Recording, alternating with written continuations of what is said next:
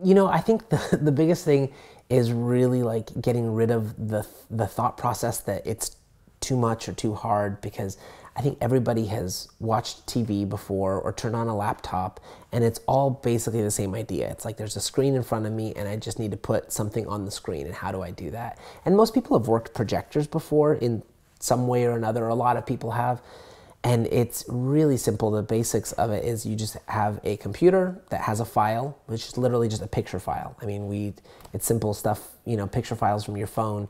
If you know how to pull up a picture on your phone and make it fill up your screen, you can do the same thing on the background. It's just that the background is like your phone screen, and you just need to put the picture on the computer in the right place, and you just effectively need to have a gigantic cord connecting your computer to a projector, and the projector just turns on, and that's really it. And then what's great is we did this in several different theater spaces, and I've used scenic projections in different spaces, different times, different types of projection, some where it was rear projected, some where it was already mounted. But what was great is that sometimes we had to set it up ourselves.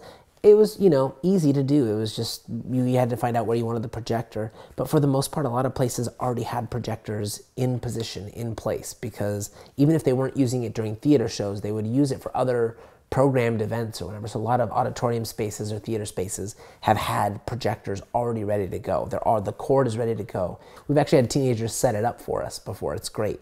They know how to email files. They know how to download images.